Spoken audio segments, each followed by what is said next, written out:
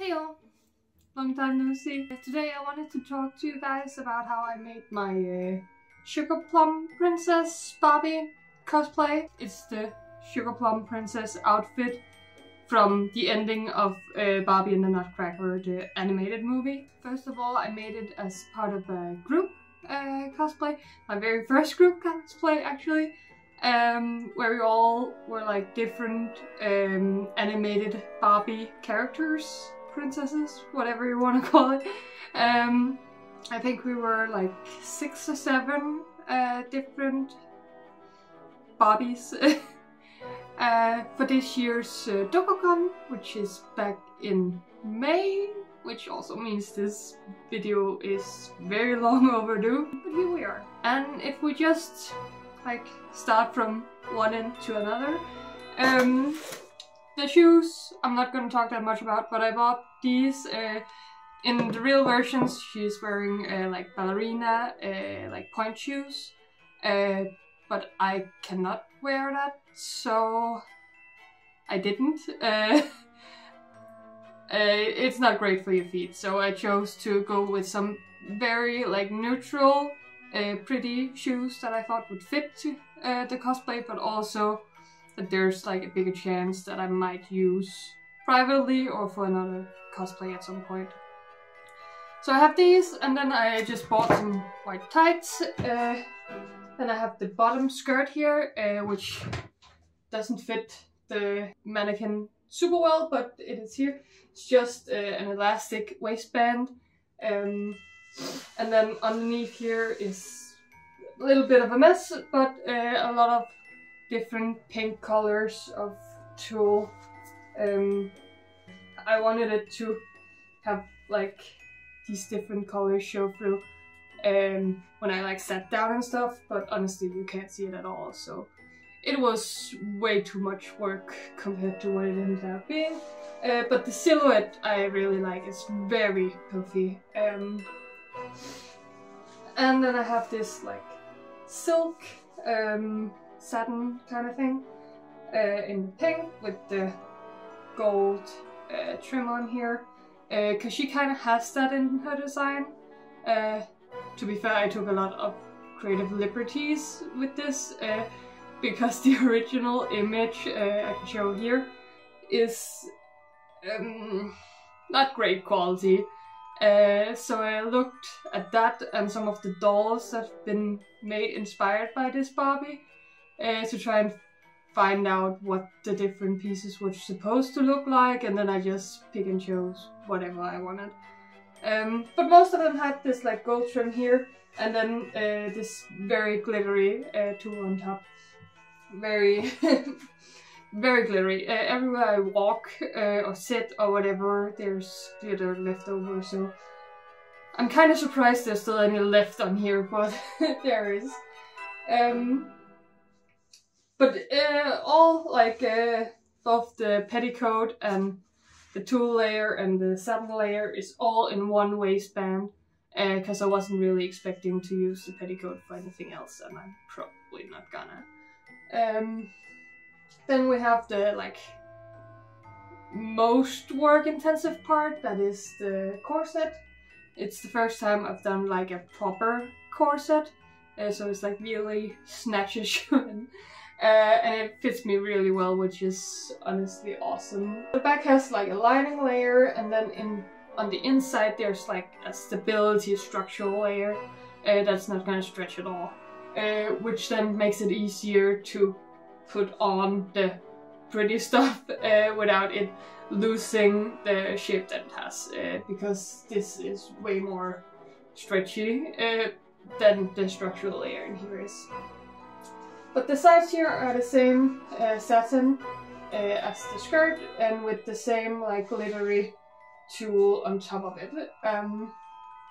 The middle part is white satin with the pink tulle, glitter tulle, and then this like I want to call it like snowflakey kinda. It might be difficult to see on the camera, but it has this like snowflake kind of pattern on it, embroidered.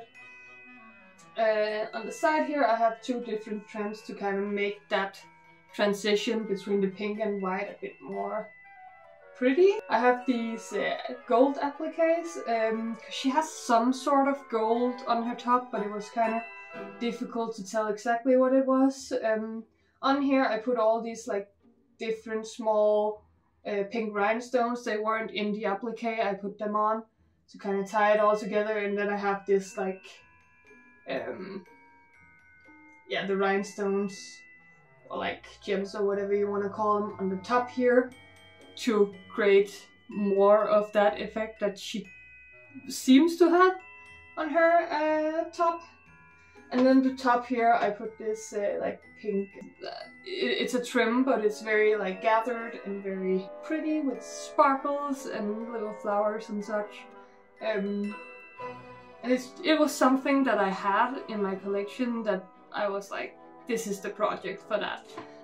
So it came on here. I've worn this 5 times at this point, so it doesn't hold up all that great around the area of my armpit, because there's too much movement for a very delicate trim, but I know that now. I didn't before I made this. It all closes with, in the back here there's metal grommets and some sort of ribbon that doesn't stretch. Like linen kind of something. I don't know. I got it from a friend. But at least that works out very well. And then we have the straps on top here, which is the same fabric, trim as the one down here, so it kind of matches. But on the inside it's like sewn on with some elastic to give me more movement than it would otherwise. The necklace is just a very simple like heart pendant that I found and bought. There's nothing really special about it or anything, but it kind of has to be there. It feels like a very essential part of the cosplay, with the story and everything. Then I made these that I really don't know how to explain what is,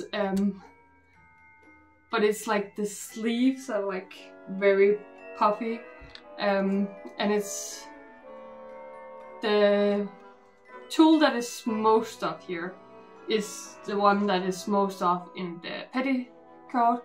Then you have the like glitter tool, and then you have the trim from the top here, so it kind of fits together with the whole thing.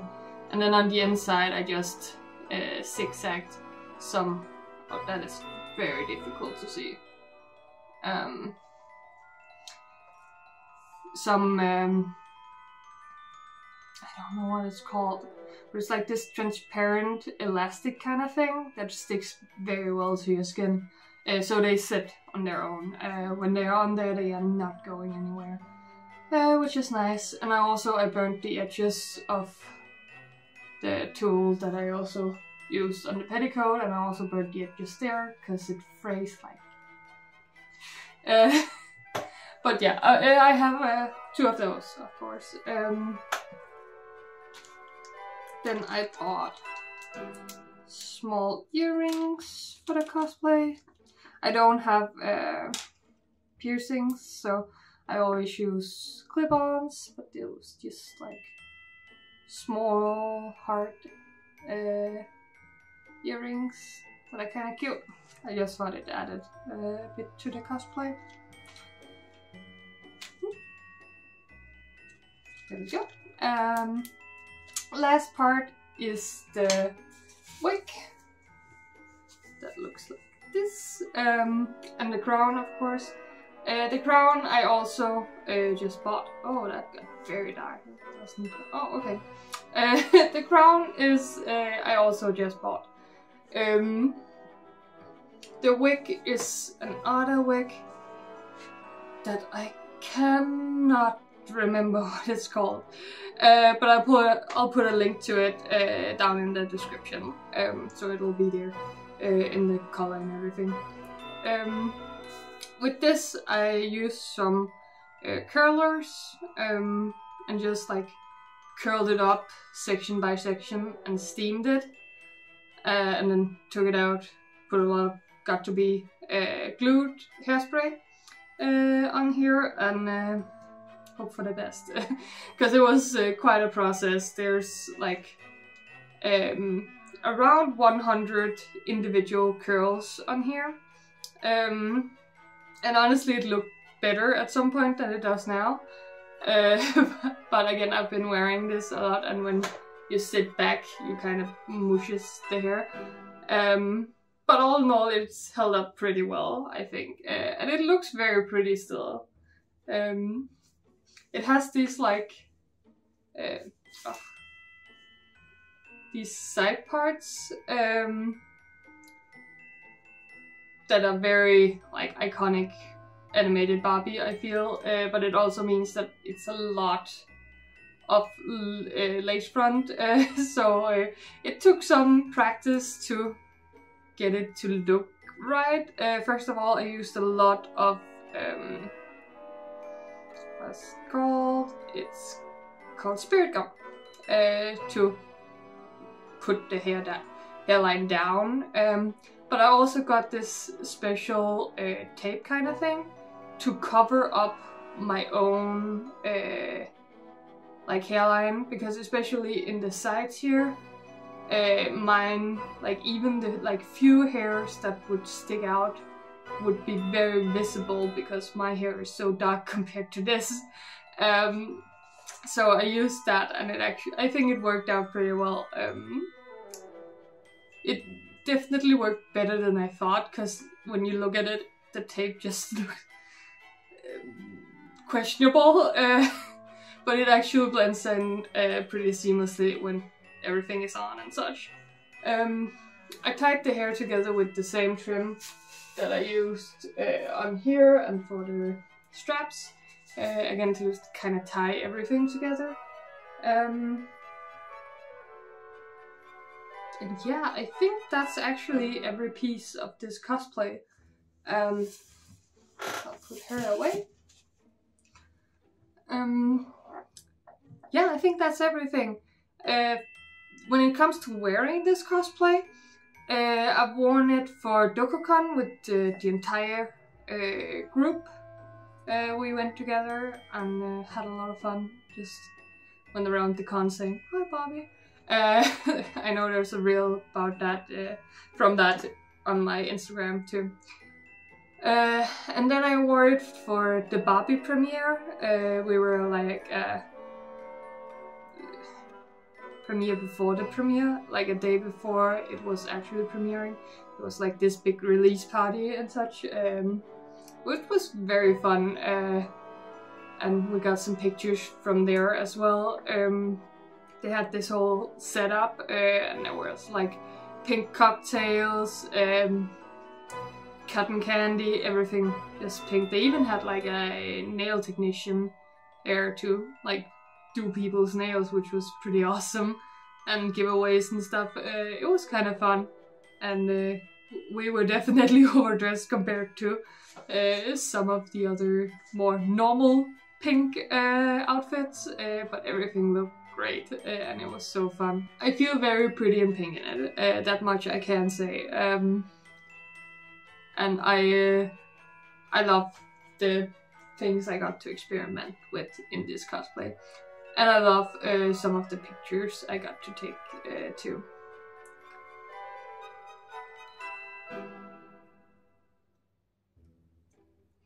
Anyway, I'm not gonna ramble anymore. I just want to do like a walkthrough about this cosplay, since I did that with the last cosplay.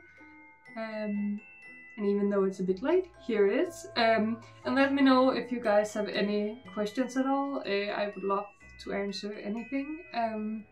Or if you want like links to certain stuff or whatever, know where I bought something, anything, let me know. Or yeah, just let me know if you want to know anything. Then I'll be more than happy to answer. And until next time.